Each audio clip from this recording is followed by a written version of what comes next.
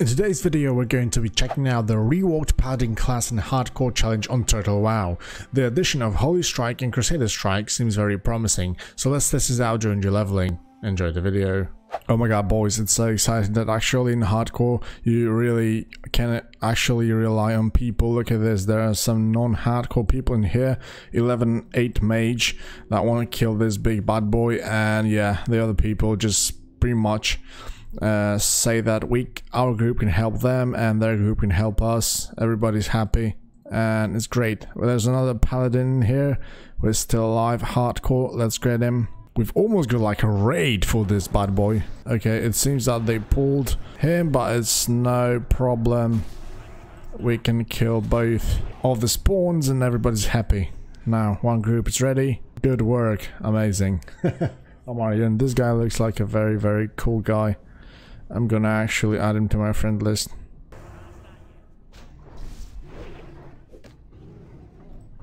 Actually, the atmosphere, the people, the social stuff on Total WoW is just simply amazing. I love it. And now we get a very big upgrade with 1 strength, 1 spirit.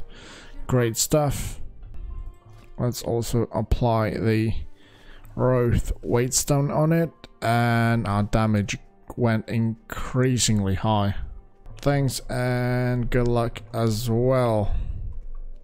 Alright ladies and gentlemen, I actually guess that we should finish up the old Icebird now, because it's mandatory for our progression. Actually with the Holy Strike, our burst will go crazy up and it's going to be fantastic leveling as Paladin, at least it should be, considering the description of the spell, but we'll see. Okay boys, it seems that there's level 7 little gnome that really wants to help me. So let's go and check it out, how it's gonna go. Okay, it should be alright. It doesn't deal like crazy amounts of damage. He does a little bit, but I should be fine even without healing. Yes, perfect. Thank you very much. He was amazing. I know that he doesn't need it, but I'm gonna buff him anyway. Okay, now we're gonna get finally our amazing spell for a paladin, and I think I'm gonna go back for Elven Forest for just a little bit. Oh yeah, that's a very nice upgrade, especially that I don't really have a chest, 1 strength, 1 stamina. I'll take it all day. Love it, bro. Oh, that's a cool looking mace from this quest, and lots of XP, like 1100, but yeah, the looks of this mace, simply amazing. 7.5 DPS, it's actually a lot better than my mace. If I would just have a shield, that would be actually pretty good. I'm gonna keep it for now. Okay, the Dawn Shield mace was added to your collection, which is great. Piercing Light, the Holy Strike, finally guys. Oh my god, it's gonna be such a nice upgrade, I think. Oh, it's the next melee actually. Inflicting 6 to 8 additional damage on your next attack. All damage caused is considered holy damage. Yeah, but this is like the big part. The holy damage it deals actually. And the rank 2 is on level 12, so it's gonna be like even higher damage increase, which is nice. Okay guys, this should be level 12 finally. Okay, perfect. Kill Mangle Claw, so you're gonna get another nice weapon and another some kind of elite to kill, it seems. But he's already dead. It's not an elite, so it should be easier. Well, I just need to wait for his respawn. Alright boys, that was quite a trip. We finally managed to get to Thalsamar and just, you know, turn in some quests, grab some more. But, you know, the thing is, while creating this paladin, I went for dwarf, just, you know, for some more variety on Alliance side. And I didn't actually think about how much walking or running around they have in Dunmarok. I mean, everything is like twice far away than like in case of humans, for example, so even night elves, I think, but it seems to me that Dunmarok is like the slowest one. There's just everywhere is so far away, all the quests and stuff like that. Even getting to Thalsamar just takes so long, and I still didn't get all the quests in here. So we did make a lot of running, but I hope that is going to pay you very nicely when we later on go into the human zones, you know, Elven Forest, maybe not Elven Forest already, but you know, Westfall, Red Ridge and stuff like that. So I have the hopes up, and yeah, let's get the things done. Right boys, we got plenty of trucks to kill in here, but first let's check out how does the Holy Strike work. Oh nice, that's quite a big burst. I mean, it's like almost half of its HP in, like, you know, initial damage. And you can just only use Crusader Strike, you know, just to finish off the enemies. At least I think that should work like that, because Crusader Strike does not really deal as much damage as you really want it to, and it costs quite a lot of mana, so it's just not mana, it's just mana inefficient to use it constantly. But I can use like one stack, you know, just to start attacking and increase that holy damage just a little bit. It's not gonna work like wonders or anything like that, but it does help. The one thing that I really hate about Paladins is that fighting the ranged enemies is a really tough stuff, because you can actually, you have to pull them away, and it's hard when they are constantly, you know, attacking you from afar. Let's just use the potion, there's no time for healing. There's plenty of duos in here, it's not gonna be that easy.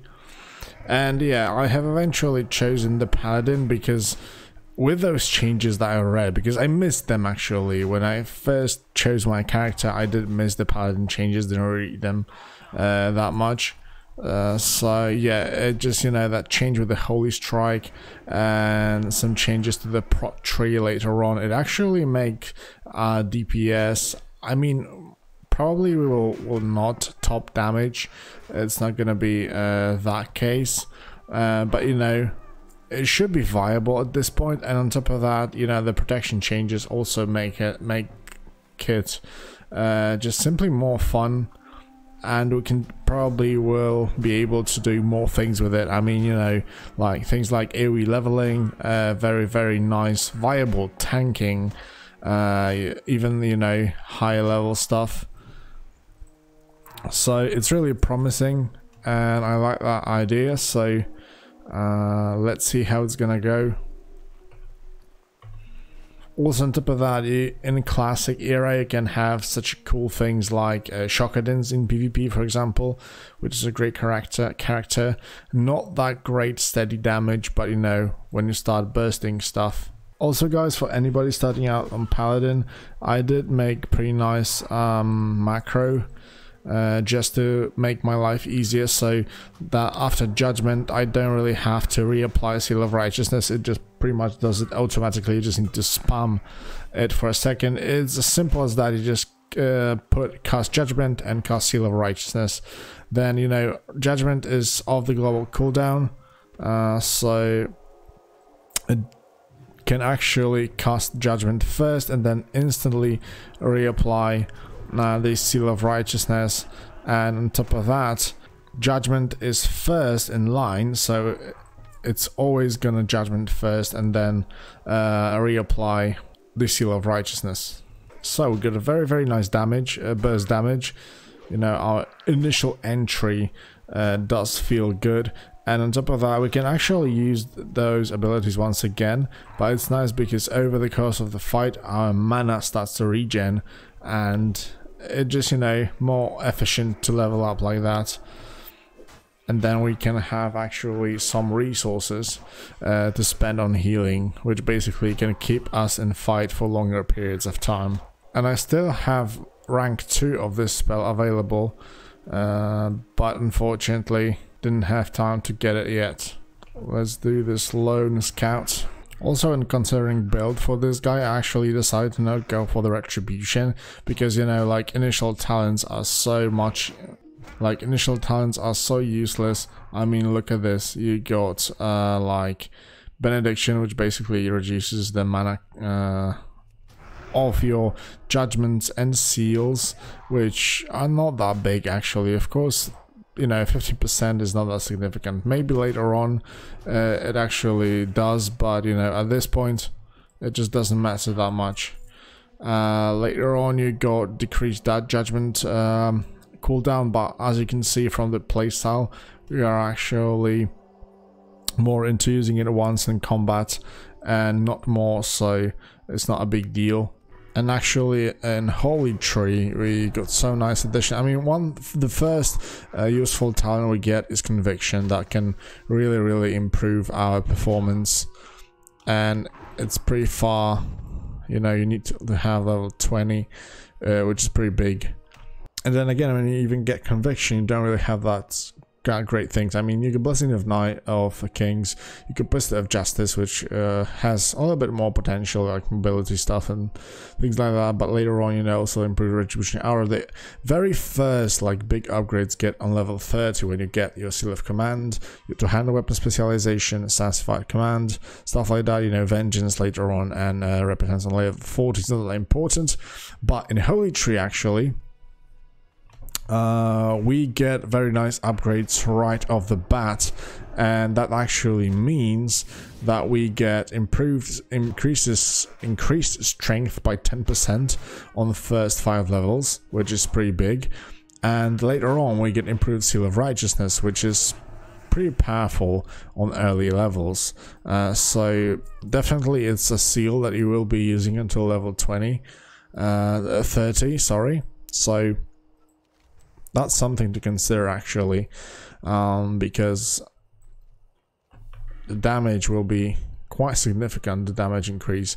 And on after level 20 actually we also get like Healing Light, which can increase our healing overall, so you know, leveling will smooth out even more. And we got Sanctity Aura, which basically increases our whole damage by 10%, which means more damage from Holy Strike and from Judgment and Seal of the Righteousness. So you know, like overall damage boosts, while on Retribution we rather get some, you know, not that significant improvements that doesn't really increase our damage at all. So, and on top of that, it's a great thing to have, because I will have to do a respec, of course, after this probably.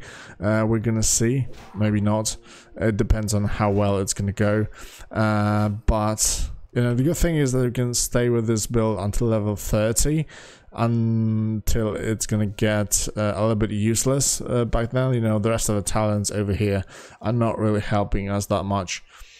So yeah, level 20, level 25, something like that.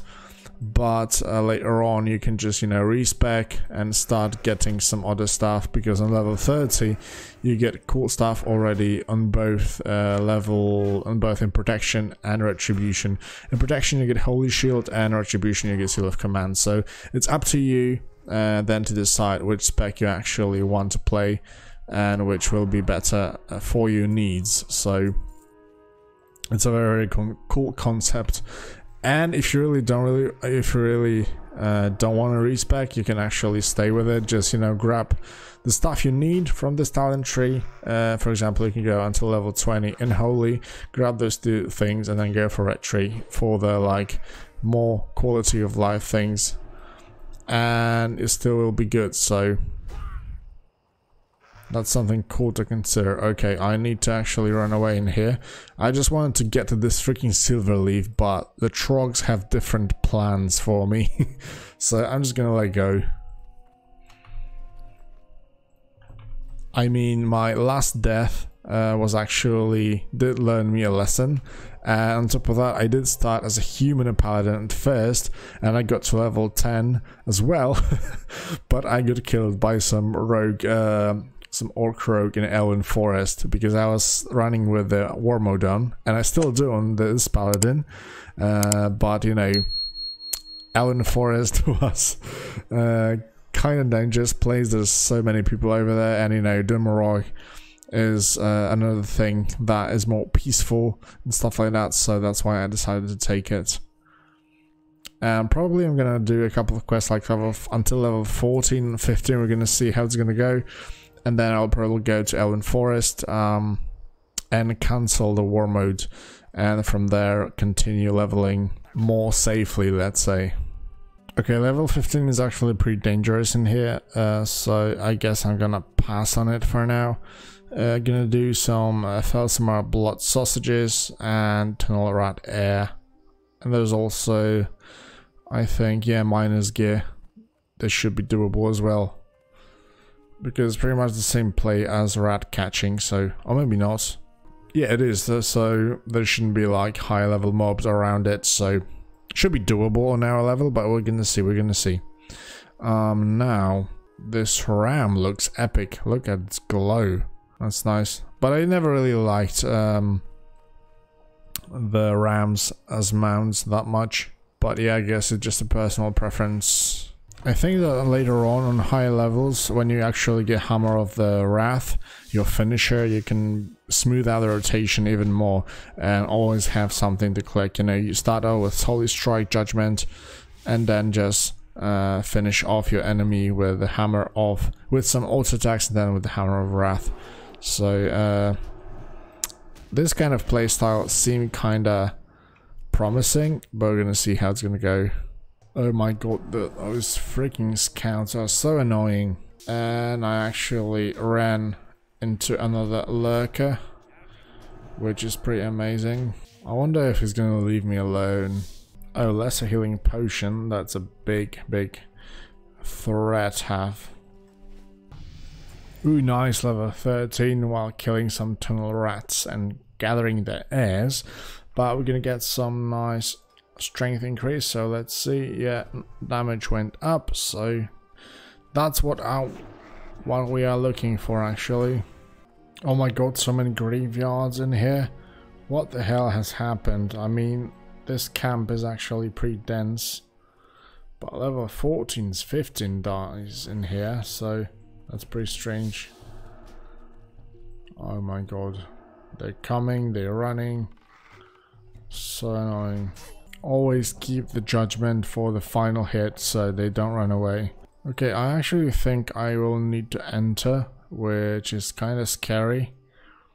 But yeah, let's go and see what happens. I mean, this place should be named like Silver Stream Graveyard, not mine.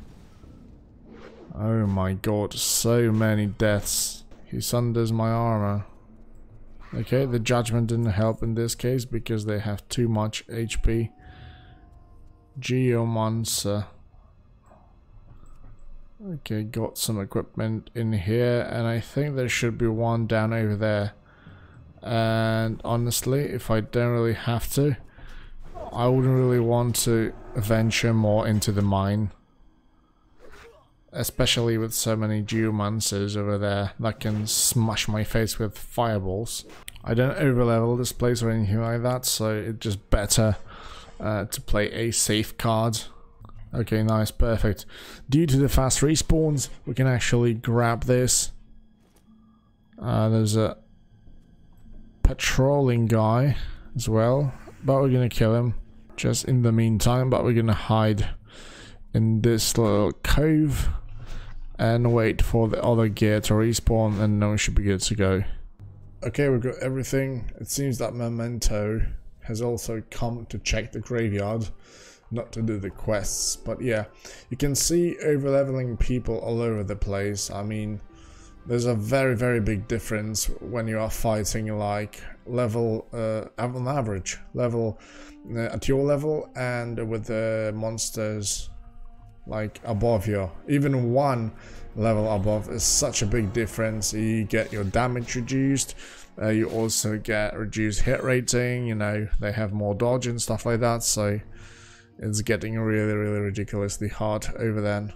So as long as you're killing like 3 levels below, it's fine. You still do get average amount of XP, and you don't make things, you know, utterly difficult. Oh, we got Peanut Shield and a nice weapon as a Dawn Shield Mace.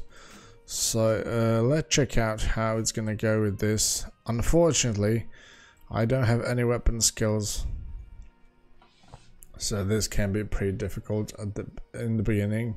Finally, bro, 3 on 3 on all items.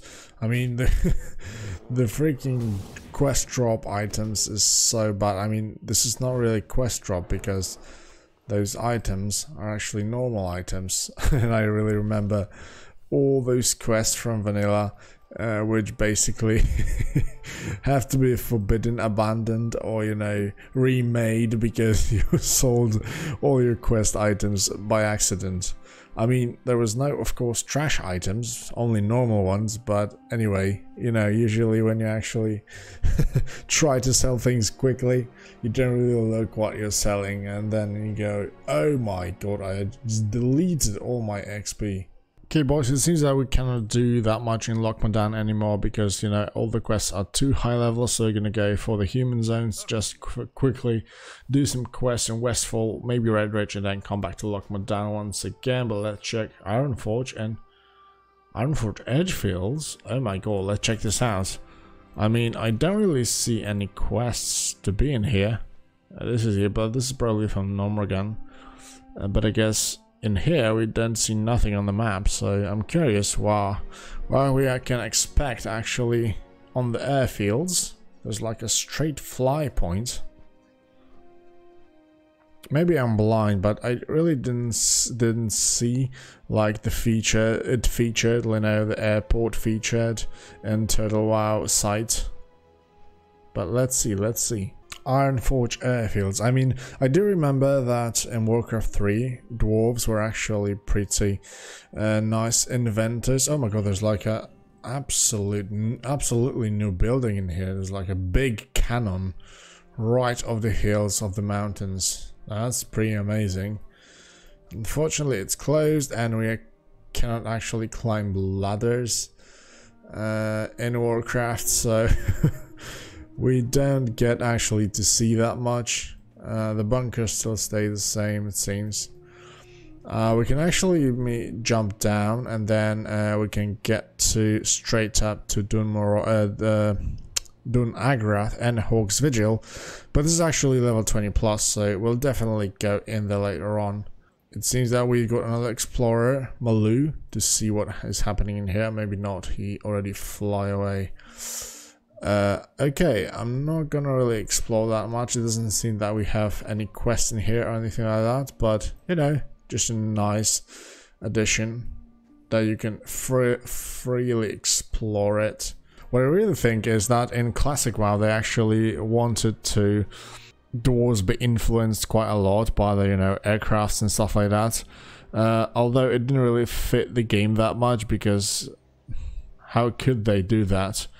And there's like entrance from Ironforge side, of course, to the airport. So it was just another unfinished thought business, or whatever you call it, by Blizzard. So, and there's also like plenty of caves and stuff like that. So it's really strange that they didn't even make it like leveling zone, because I do realize that other maps like this place, or the same goes in Terrasful Glades, that of course is made from like new quests in here. But you know, my point is that those things were actually empty, and those are completely custom, but the airport has been actually pretty well made, and they didn't use it like until Cataclysm, so it's really strange to me that they didn't finish what has been already finished. They just needed to add some quests and stuff like that, but you know, some extra layers. But it is what it is. In times of Classic WoW, you were actually using some other ways to get to there, because of course you could. It was pretty funny because it was a very nice shortcut to wetlands, if you knew about it. Tome of Divinity. I have to do the resurrection quest, but I think I'm not really in a mood to do that now, so I'm just gonna grab it. We'll see what we're gonna do, but probably not gonna waste another long trip over Domora to actually get it. It can at least wait. Anyway, we're playing hardcore, so it doesn't really matter that much. We don't really need the resurrection because we're not going to use it. We can't actually party with other people. Maybe you could actually resurrect like people from the normal mode. you know, just some random lad in the jungle or stuff like that. But then again, it's not really worth it, I guess. I'm just gonna do that later on, you know, just along the way. Maybe I'll do the one from the Stormwind because it will be along the way to Redridge anyway. So this could be convenient and a little bit more time, lesser time investments, let's say. Why do I see all those people? I am only looking for herbs, and they indicate me some strange people. And I don't really know why. A deeper and tram adventure. I can't really remember when did I run it last time, and Nessie 62 Beast. That was so epic when you actually saw her for the first time. I did spend a lot of time actually with my brother trying to get into that water, level 60, but of course no use. But I think I heard some cases of actually killing her and dropping nothing, so... Right boys, so now quickly I need to get to level 14 just by Stormwind quests, and then quickly get off my PvP mode just in case. You know, Westfall and Elven Forest is pretty much swarmed by some horde players, so it's better not push your luck, especially that I pretty much made it to the level. I also got on my warrior and 1200 XP, pretty nice, level 14, lovely. 10% more strength is actually pretty good. Alright lads and lasses, that will be it for today. Thank you for joining me on my Venaros, the Paladin, Dwarf Paladin, and I'm pretty happy that we finally managed to get to a point where we were finished before with my warrior, and I died actually. So we're almost there, but on the Alliance side. And yeah, if you really liked the video, don't forget to leave a like and subscribe so do not miss out any future episodes of this Paladin playthrough. Now for today, I thank you again, and I'll see you next time. Bye bye.